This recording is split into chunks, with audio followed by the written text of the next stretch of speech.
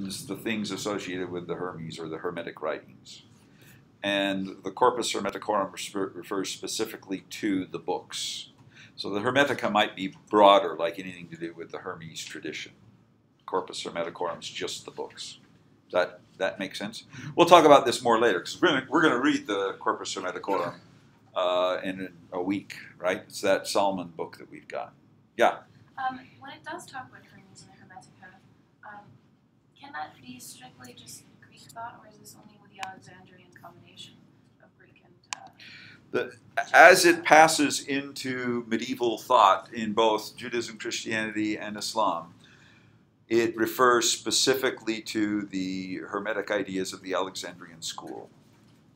So the older, whatever older traditions were associated with Hermes turn into myth and literature, and it is pretty explicitly related to that one movement. And that's because those are the books that survive. Right? That is to say, what's remembered is based not on what was once important, but what survives literarily that can be read by later generations. So whatever Hermes was like to a classical Greek, what Hermes is like to a Renaissance guy is quite different. Okay? Okay, we talked, anything else? We will discuss the Hermetica later, so, we'll have a whole period on it. We were talking about the origins of esotericism. We discussed the fact that human nature permits people to lie and keep secrets. We also discussed that as humans, societies develop, we begin to get specialized knowledge. This can be specialized practical knowledge, like you know how to make a pot and I know how to make a shoe. And that's technically not esoterica, but it is the fact that there are restricted categories of knowledge, or not necessarily restricted, but one group is efficient in one type of knowledge and another in another, means that differential creates knowledge that is not universally known. Now that in and of itself is not esoterica, but when that becomes secret, that becomes esoterica, and when it becomes religious, it does. The other thing to note is that there was age and gender specialization of knowledge. That is to say, children were told certain aspects of human life, not when they're children, but later. For example, sexuality is not taught to the 30-year-old, but a more mature kid. Likewise, there was a lot of gender-specific knowledge. For example, women had knowledge about reproduction and childbirth and childrearing that the men didn't have. And although in our modern society we tend to want men and women to be equal, in ancient societies they tended to have very gender-specific roles and also gender-specific knowledge. So for example, knowledge of plants tended to be woman knowledge in Neolithic times. Knowledge of hunting tended to be male knowledge. You see what I'm saying? And some of this was secret. Like it's likely that the ladies didn't talk to the men about, the child reproduction issues. It was just something that the women knew and the women talked about and the men didn't get involved in it. Now that's not certain, but that seems to be based on modern tribal practices, kind of what's going on.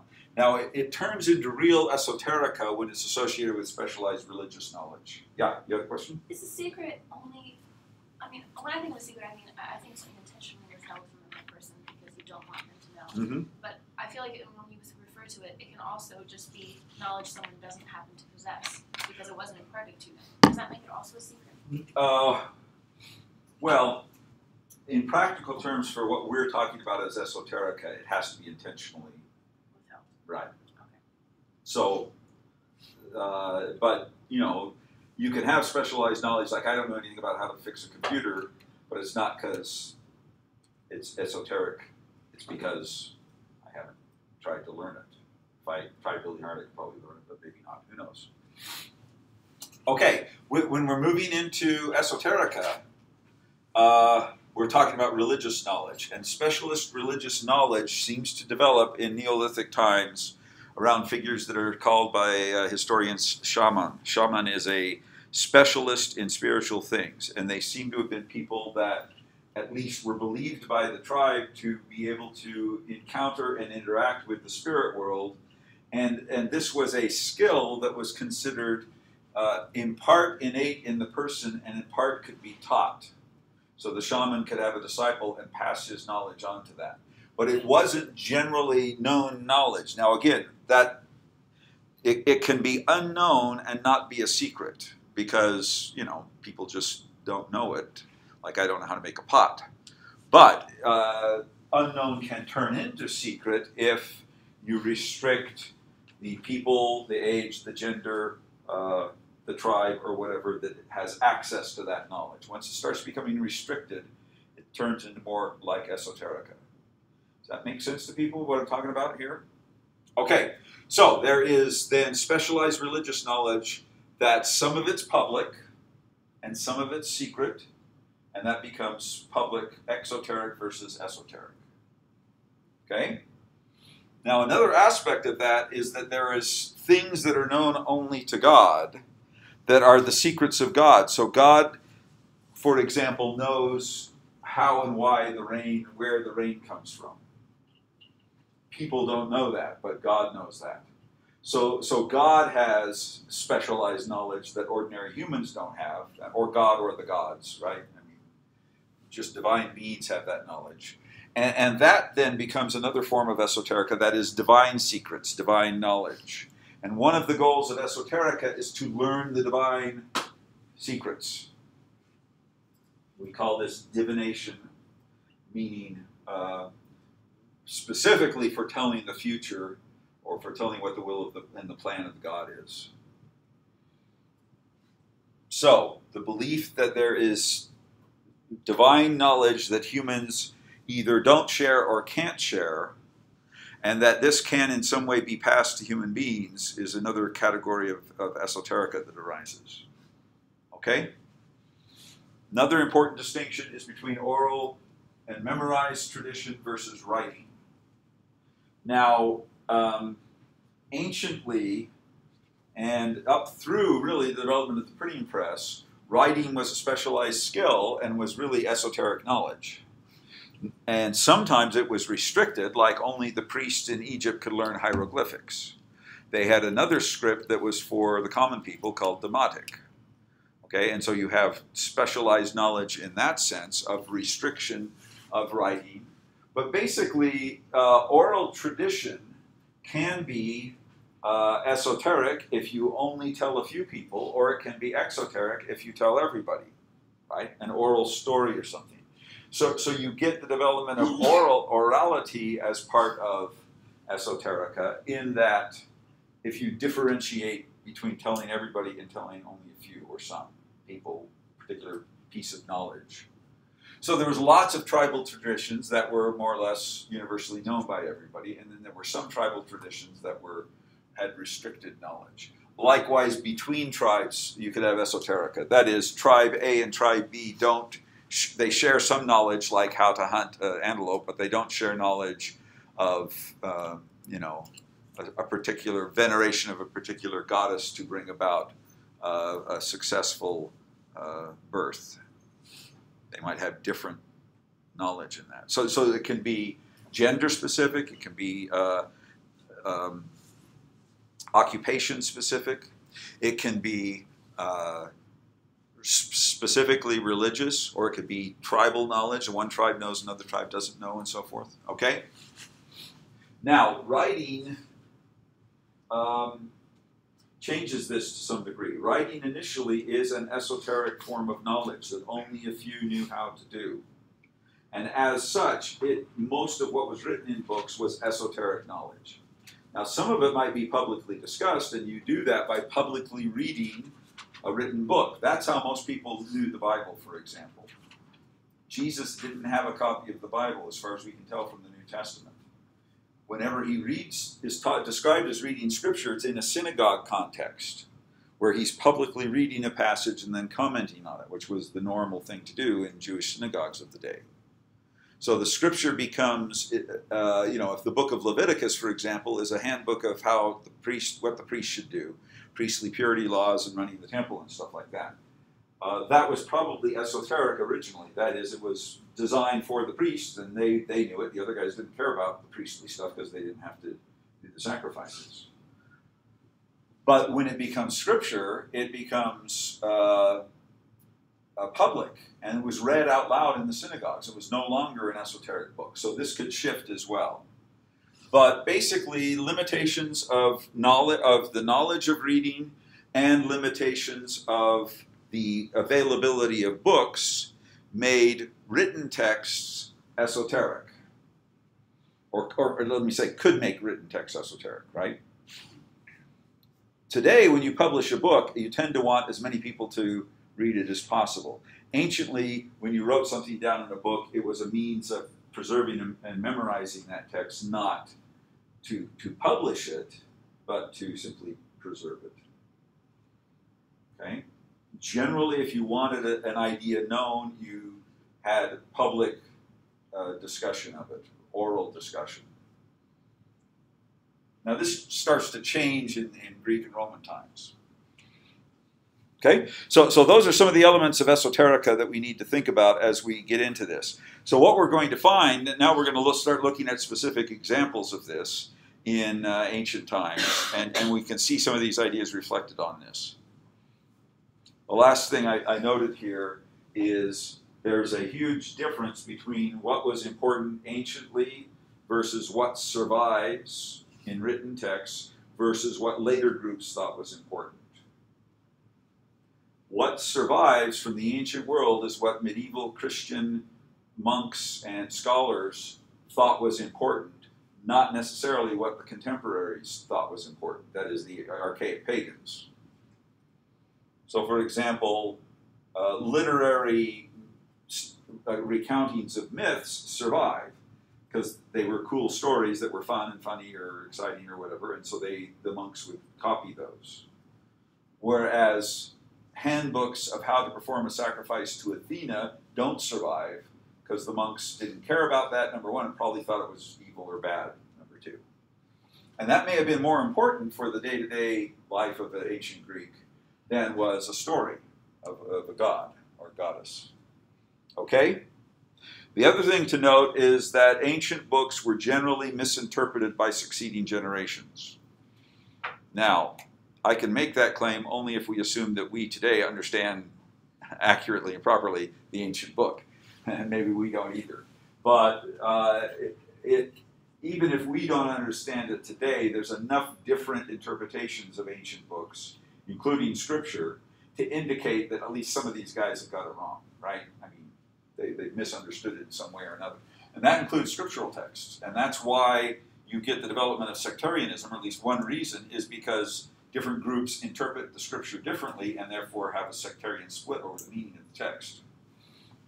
And this feeds into esoterica, because esoterica is almost always or at least in many of its forms in medieval times, is a esoteric interpretation of a authoritative text, which is almost always wrong. That is, it's kind of goes beyond what the core text originally meant and was intended to mean. Okay? Questions on any of that stuff? Okay, now we're going to look at Goodrick Clark's chapter on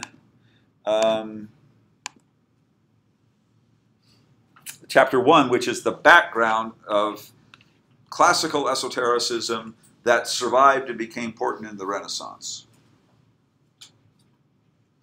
So notice, Goodrick Clark's book is not really about what was important esoterically anciently, but what ancient esoterica became important from the Renaissance on and formed what he calls the Western esoteric tradition. So what he does then is discuss, he looks at Alexandria as what? What's the importance of Alexandria? It's like the founding place of the esoteric tradition for the Western world, right? And that at least survives. Right, and basically Alexandria became the most important intellectual and religious center of the ancient world. More important than Athens, more important than Rome, from maybe the 2nd, 3rd century BC on. And it remained such up through the Arab conquests. And it declined not so much because of the Arab conquest, but because of the silting of the port and the subsidence of the city. It was built on a delta and it subsided. It's now 30 feet underground and the port's silted up and, you know, the trade moves elsewhere. But it also declines in part, well, for lots of different reasons. But for about 1,000 years, it was the greatest intellectual center of the world. Number two is it happens to be the place where the books survive. And this is true of Christianity as well. The earliest Christian theologians are Alexandrians, and they share a lot in common with the Alexandrian pagan tradition. Now, Alexandrian religion was polytheistic pagan. Jews and Christians lived there and interacted with these pagans in different ways and were influenced by them in some ways and influenced them in some ways. But as Christianity takes over in the 4th century with the conversion of Constantine, and then Islam takes over in the 7th century with the Arab conquests, the pagan religion declines and disappears. It's really gone by the time the Arabs come. The middle of the 6th century is the last evidence we have of Egyptian pagan temple functioning in the island of Philae near Aswan. It was the temple of Isis was the last one. Okay? And same thing in Athens at the same time seems to have disappeared about the middle of the 6th century. So when the Arabs come, classical pagan religion's gone. Now, most of classical pagan religion was unacceptable to the Christians, right? Because it was pagan, it was polytheistic, it was idol worshiping, etc., etc. They were monotheists and opposed to idols. What could survive, however, were some aspects of pagan religion, which include magic, astrology, and alchemy, which we'll be discussing a little bit later. But more importantly, philosophy. Now, mythology survived as literary texts, funny stories about the gods. Later, that's picked up in the Renaissance so, as an important theme when they turned the pagan gods into spiritual beings, angels, or intellects, intellectual powers, or something like that. We'll discuss that a little bit later. So just know, part of the pagan tradition was Christianized and survived. Part of the pagan tradition, most of the pagan tradition, was rejected and not Christianized and does not survive. So we're talking about the importance of certain texts and not other texts. Now, in terms of Alexandrian Hermeticism, and these numbers tell you when we discuss these in the course, okay? We're going to talk about this in topic 8. We've got two major written sources for this. One is the Greek magical papyri, and the other is the Corpus Hermeticorum. Now, or sometimes Corpus Hermeticum. I mean, it's called both. I think technically Hermeticorum is better. But anyway, Greek magical papyri are important because it is a big book collection of magical spells that were used in the 2nd, 3rd centuries AD in Alexandria area. It did not survive as a traditional text. By a traditional text, I mean a book that is copied and then read and copied and read and is passed down generation to generation. It survives as an archaeological text, that is, they found this as a lost book, like the Dead Sea Scrolls. So bear that in mind. This had no direct influence on anybody after them, but it shows you what Greek magical thought was like. And there's indirect, lots of parallels between medieval magic and Greek magic as found in the magical papyri. Now, why could a Christian accept, there's actually a collection of Coptic Christian magical texts that parallels this. And I've got, in the magical discussion, I got the source for that where they're translated, and you can take a look at that if you want.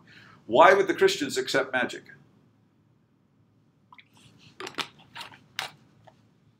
Well, number one, magic and science are not distinguished.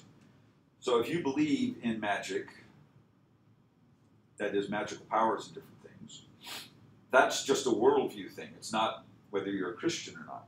Now the question is, can the Christians practice magic? They believed it was real. That's an important thing to know. Magic is real, just as witches are real from the pre-modern Christian worldview. And when we talk about the witchcraft and the witch trials at Salem, we think about how horrible that is. But I've agree with that. But if you really believe witches exist, and they can really do these things, and those people really did them, then, you know, they deserve to be executed because they were, you know, doing evil, you know, witchcraft, making people sick, killing people, all this type of stuff. Okay? So the fact that Christians believed in it is one thing. The other question is, can they practice it? And here becomes another long discussion, which we'll talk about when we talk about magic. But just bear that in mind. The major text here is the Corpus Hermeticorum, which we will be reading. Then the other texts are the Enneads. This is Neoplatonic. So this is Hermetic, this is Neoplatonic. These overlap and become completely merged.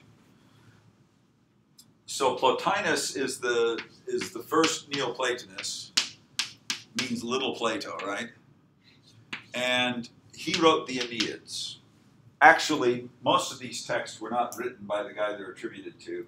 They were written by the disciples who were writing the teachings of the Master. And that's true of Jesus in the New Testament, and it's true of, Socrates. Plato wrote Socrates' teachings, and Porphyry wrote the teachings of Plotinus in the Enneads. But we attribute it to the guy who's the master of it. He wrote the Enneads, and I will post some selections from the Enneads for you to read. We're not going to read it all. It's a big book, and it's pretty complicated and pretty arcane. But that's the Neoplatonic tradition. Now, Plotinus, in fact, rejects the Hermeticum. He doesn't like the Hermetic guys. But the later people merged these together. Okay, so they were considered radically different by Plotinus. This stuff is too magical. He wants pure intellectual, just thinking about God. It transports you to the, Imperium, and you get to sit and think about God. Chaldean oracles are another major book, which we'll discuss later, that are the vehicles by which Neoplatonism is carried from classical times into medieval and, more importantly, Renaissance times. And then Gnosticism is another form of ancient religion that survives in some ways, which we will also discuss later. So Goodrick Clark is basically outlining the major ancient phenomenon that have a huge impact on Renaissance esotericism.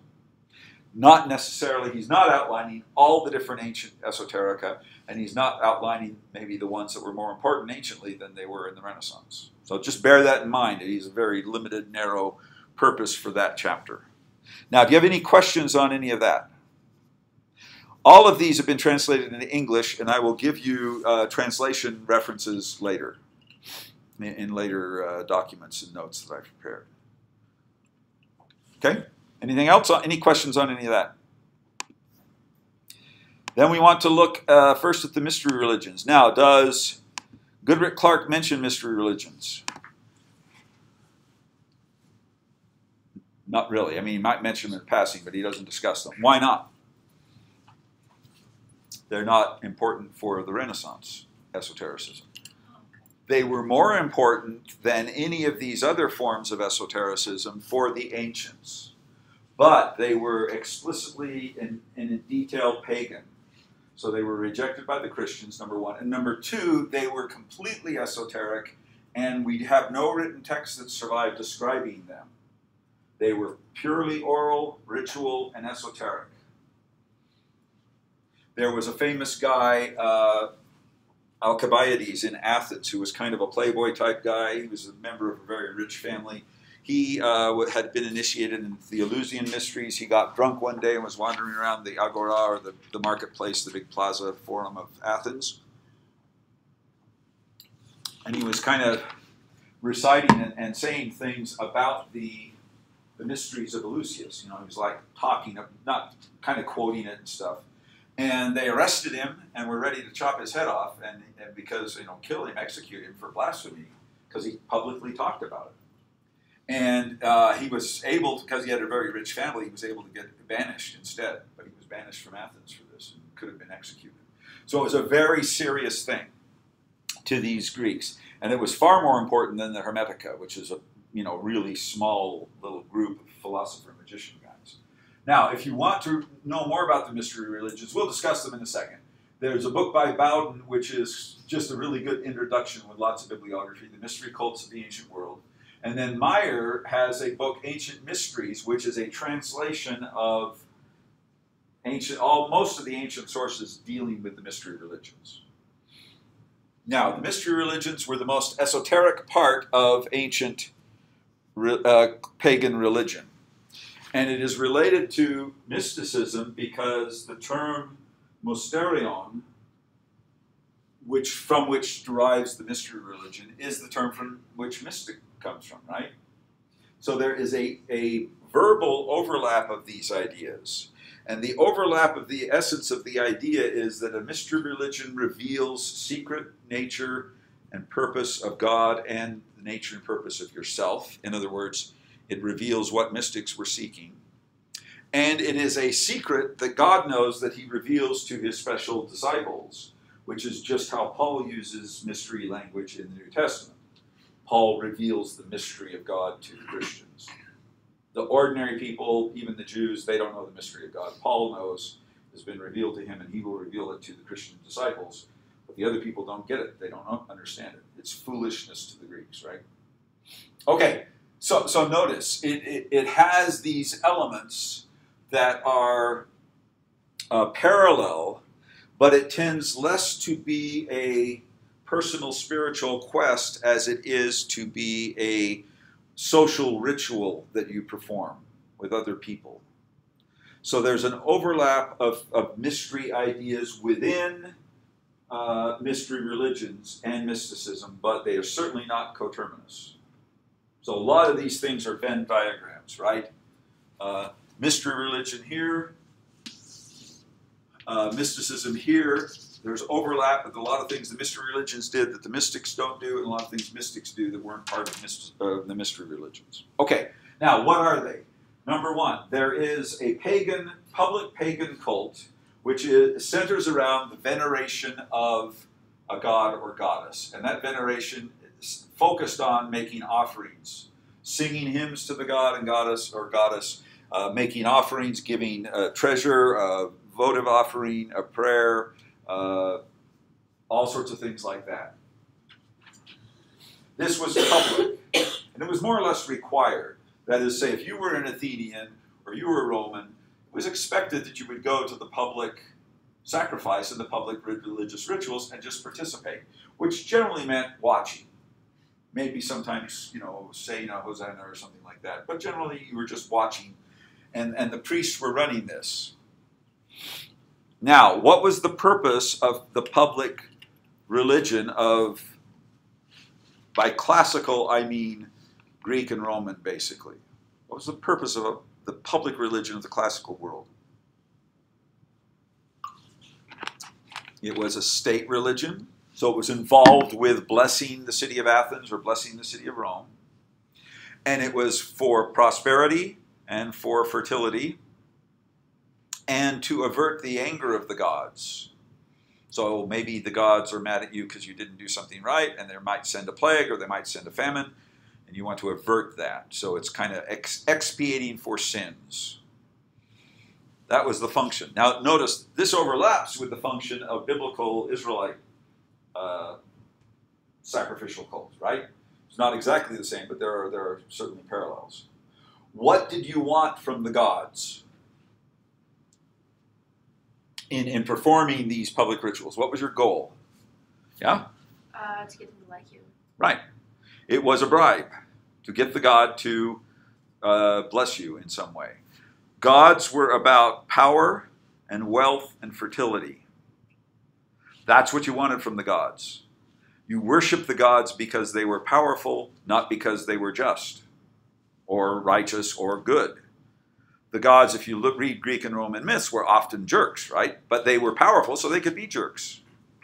And in that regard, ancient pagan religion was quite different from modern religion, which is about, God is a loving being.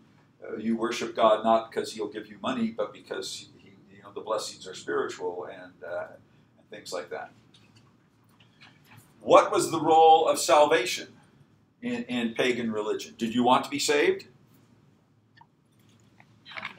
No. No. there was nothing to be saved from. You know, if a Baptist went up to a Roman and said, "Have you been saved?" He'd say, "Yeah, we conquered the world. Obviously, God, you know, God loves us. We're the greatest." And they'd say, "Well, you know, you should worship Jesus." And they'll say, "Did Jesus conquer the world?" And, you know, they just wouldn't understand that concept. Now, salvation, however, in a pagan sense, is related sometimes to the concept of death. That is, can an ordinary human being gain a blessed afterlife?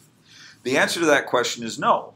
Only the emperors can become gods. They can go and dwell in the presence of God. But the ordinary people, they're not going to. Maybe they can get a moderately blessed afterlife, but maybe they don't exist. Maybe they're reincarnated. Maybe they go to the land of Hades, who's the god of the underworld, and live on as kind of ghostly shades. They call them shades sometimes. They're shadows of the former being. But, the blessed afterlife is not an idea. You don't worship the gods to have a blessed afterlife. You worship the gods to have a good this life. Okay? Christianity, note, is an extraordinarily radical religion in that regard because it promised that slaves could dwell in the presence of God in the afterlife. Imagine how radical that was to a Roman, who maybe the emperor could, right? But a slave? The gods would love and pay attention to a slave? Come on, give me a break. If they loved the slave, he wouldn't be a slave, right? Obviously. They don't care about the slave. So there's a radical difference between that worldview. Now, where it overlaps is in the mystery religions. Because the purpose of the mystery religion was to, one of the purposes was to offer a blessed afterlife to the individual. Public religion was about the state, the group, the community. Mystery religions are about the individual. It is a personal choice. And the choice is that you make a decision to be devoted to as a special client-patron relationship to a particular god or goddess. And these could be male gods or male goddesses because this is polytheism, right? So what it is essentially creating a client-patron relationship. Now, do you understand how ancient client patronage worked? It's a fundamental part of the ancient world. The powerful were patrons, the weak were clients. The powerful would give protection and maybe some land or help to a client, and in return the client gave loyalty and support to his patron. This could manifest itself in lots of different ways. But in mystery religions, you are creating a personal client relationship with a particular god. It is not a public religion where the community prays for blessings on the community.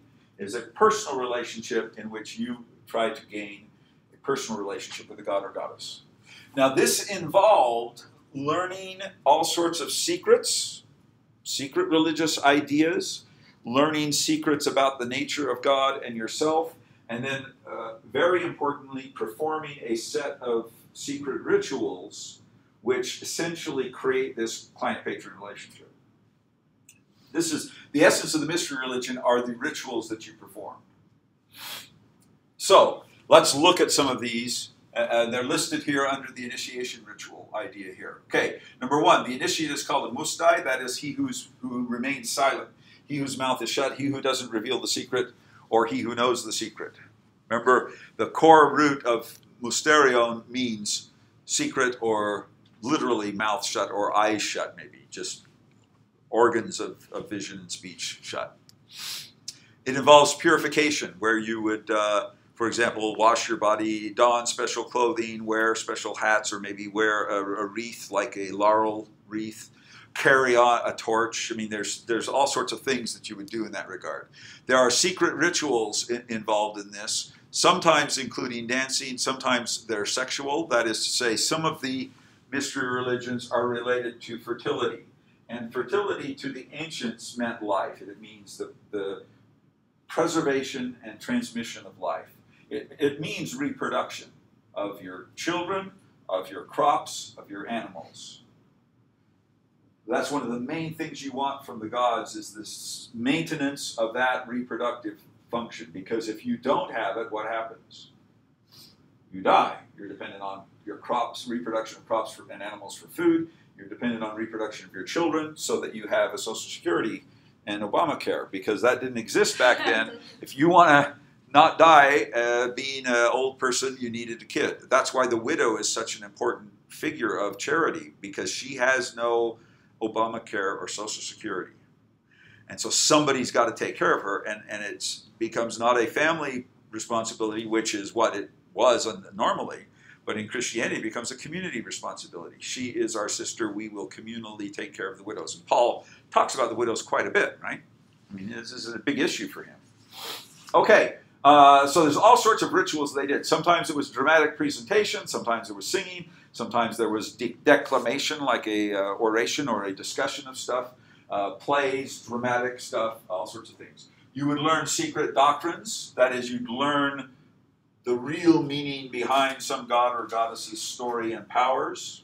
Sacred drama we mentioned, and then the revelation of the true nature of a god or goddess. So to explain this, we can look at the Eleusinian mysteries, which is the mystery of Demeter and Persephone. Now, the myth of Demeter and Persephone is preserved. We don't know what they did in the mystery religions, but it had to do with the explication and kind of explaining the esoteric meaning of this myth and other related things. Number one, Demeter is the goddess of fertility. She controls all life, but especially the life of grain, the reproduction of grain. She has a daughter, Persephone, who is the most beautiful goddess in the world, and everyone loves her. And Hades, the god of the underworld, he's not an evil figure in Greek mythology. When the cosmos was usurped by the Greek gods, remember they destroyed Kronos to take the cosmos. They are usurpers who steal it from the creator god, who was evil. He was an evil tyrant. So it's a good thing they did, but nonetheless they're usurpers. They divide the cosmos into three parts. The sky goes to Zeus, the sea goes to Poseidon, the underworld goes to Hades, that is under the earth, and then the earth is kind of shared by all three. Okay? So, Hades is the god who commands the underworld. That's the land where the dead go, and it's also all the mineral wealth and things of the world are under the ground. So, he's the god of that as well. So, notice, he's not an evil god. But, when you die, you go to the land of Hades. I mean, maybe you just cease to exist, but if you go anywhere, it's the land of Hades. Hades, then, is talked about in the New Testament. Wherever we see the term hell, it is Hades in Greek. It means the land of the dead. And again, it's not even in the New Testament. It's not necessarily a bad place. You can be punished in hell, certainly, but not necessarily. Hades is equal to Sheol in Hebrew, so you've got an exact parallel, and they are translated as Sheol is always translated Hades into Greek and hell into English. Okay, so Hades sees Persephone, falls in love with her. He asks to marry her. Demeter says, no way, she's my favorite, I can't bear to be without her. So Hades kidnaps her and drags her down to the land of Hades, hell. And she's not necessarily opposed to this, but it's not on the up and up. So Demeter freaks out because her daughter's gone, and she starts to panic, and she wanders the earth looking for her, and looking for Persephone, and she forgets all of her fertility responsibility, and the whole planet, I didn't conceive of the planet, but the cosmos just starts to die because nothing is reborn. There's no new life coming. The plants die, the animals die, everything dies. And Zeus gets together and says, man, we can't do this. Our whole creation will be destroyed without Demeter, so we got to figure out a plan. So he talks to Hades, and Hades basically, they make an agreement that Persephone will live half the year with Hades and half the year with Demeter. And when she is with Hades, everything dies and winter comes. And when she comes back to live with Demeter, spring springs forth because Demeter's happy, she's wonderful. When her daughter's gone, she's just completely depressed and doesn't do her life-giving thing. So part of this is the myth of the Garden of Eden type of thing, where there is a beautiful, wonderful planet that everything's fine. Well, why is there winter? It's because Persephone's gone. So it's an agrarian myth about crops and so forth. That's the essence of the myth, but the esoteric interpretation that the mystery religion gives to it's a little different. I'll get to that in a second. Yes? So is this just a different version of the one where she takes the 7 pomegranates seeds while she's in Hades, and therefore it can't. Yes, yeah, that's part of the It's just a story. different version of it? Well, it's the same story, but there's lots of different versions, specific, detailed versions Right, of it. okay. Right. And I think the one you're talking about comes from Ovid, and he's kind of a late. He elaborates a lot and adds stuff to make him cool stories. Yeah, now when she didn't even want to be in Hades, but she had to for half the year because she was Right, because she ate the pomegranate. I'm pretty sure. Well, okay. I'm pretty sure that's Ovid's later story, but at any rate, yes, same basic story. Now, what's the mystery religion meaning of this? It is that Persephone and Demeter know the secret of getting out of the land of the dead, of Hades, right? And they can reveal that secret to their devotees. That is, they can promise them a blessed afterlife. So the myth is about agrarian reproduction. The esoteric interpretation of the myth is about personal salvation, resurrection, blessed afterlife, etc., etc. And so what seems to have happened is when they took this myth, they had dramatic presentations of the myth, and then they esoterically interpreted it as salvation and immortality deriving from secret knowledge of the gods that they reveal to their special devotees. Okay? So that's called the Eleusinian Mysteries. It is one particular form of mystery religions. That's the Elysian Fields. That's Elysian. That's a little bit different. Oh, okay. Elysion is the land of the blessed afterlife, and it's homophonous but different. Oh. It's actually not homophonous in Greek, but we mispronounce Greek in such a way that makes it homophonous. Okay, now, we've talked about the Eleusinian Mysteries, so we talked about the Demeter stuff, and in Greek it's actually Demeter and Kore, it's Persephone and Demeter, and so forth. Here's some books with the Homeric hymn to Demeter, which kind of is the source of this, but we don't have any details, any certain details of what's going on. We have allusions to it, which are recorded, and we have iconographic, lots of iconography. And so we can look at archaeology, iconography, and myths, and combine them together to try to get a sense of these. Another is Dionysius, okay?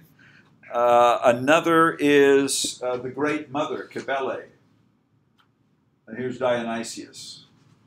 Others are Orphism and Pythagoreanism, and we'll talk about those in more detail because these are the two forms of mystery religions that kind of come down in a fragmented form to later Esoterica. And then Isis and Osiris is probably one of the main ones. And I've listed here these different forms of it, and the pages in the Bowden book, which is the best introduction, where he discusses each of these. And then he gives lots of references to later sources. Here are some of the major sources for mystery religions.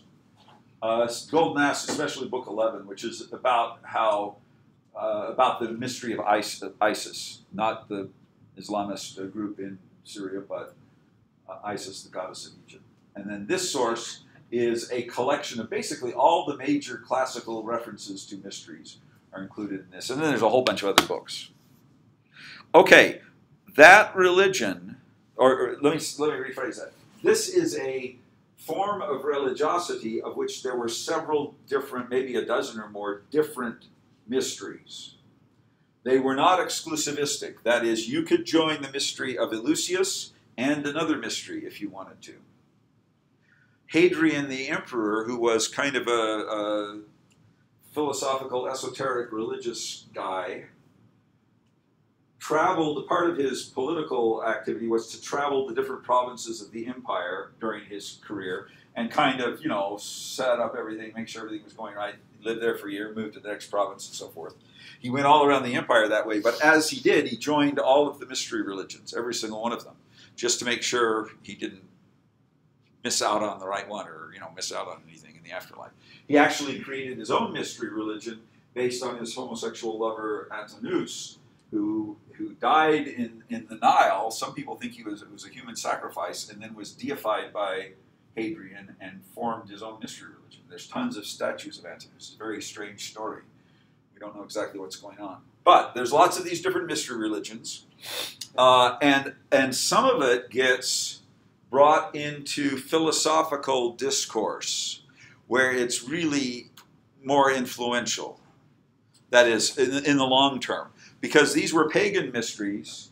When Christianity comes along, they are, first of all, state patronage was taken away. Then they were suppressed. That is, you can't do this in public, or you can only do it private. You can't talk about it to other people and try to convert anybody. And then eventually they were completely eliminated, and you couldn't do them anymore. So they all died out in the late antique period, 4th, 5th century. All these mystery religions died out. But their influence indirectly continues, especially in Orphism and Pythagoreanism, which we'll discuss in a moment. So this is probably one of the major forms of ancient esotericism, esoteric religion. And it is quasi-mystical in the sense that you gain a true knowledge of what you're really like, you gain a true knowledge of what the gods are like, you gain a knowledge of the purpose of the world, and you have salvation occurring. I mean, this is what's given to you in these rituals. Okay? Does that make sense to everybody?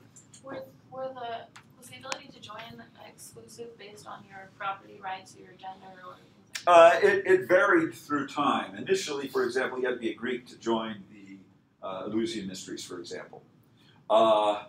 In the Isis cult, it spread and everybody got to join eventually. In the Dionysius cult, it started in the East, came to Greece, and then was transported to Rome, and the Romans suppressed it because the ladies who joined it were getting drunk and having wild sex. And so they basically said you can't do it. It's called the Bacchanalia in the Latin terms, and Bacchanalia now means a drunken orgy. And it's because that's what these guys were doing in the worship of Dionysius. But notice, a drunken orgy is... Number one, the drunkenness is the spiritual exaltation, and the orgy is the veneration of the fertility god or goddess through the god or goddess's main function in life, which is sexual reproduction. So, we tend to think of it as a drunken orgy, which it was, but there was a spiritual mystery behind that. There's a spiritual mystery behind sexuality. For many ancient peoples. Does that answer your question? Yeah. Okay, we're basically out of time, so we will look at Orphism and Pythagoreanism, just maybe 10 minutes each, and then we will press on to the next topic, which I believe is magic for next time. I switched it, so we're doing mystery religions today, and then magic and the occult next time, because that matches better with Goodrick Clark's chapters, how he's got it organized. Okay? So, see you.